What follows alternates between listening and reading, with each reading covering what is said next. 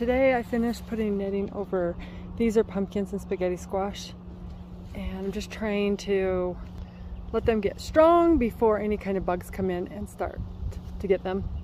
So I've got that done. I already did this yesterday, and what I did is I just used an old fencing for the frame and then put the netting over that I got on Amazon for $10. This one I just put clips around it.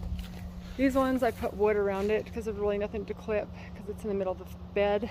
And then one more bed back here. This is all the squash.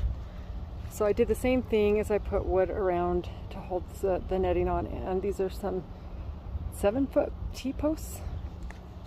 So I'm gonna leave those on, and this one I can leave on for actually quite a while because these won't get as big. The other side, they'll want to start veining out, and once that happens, then I can take it off.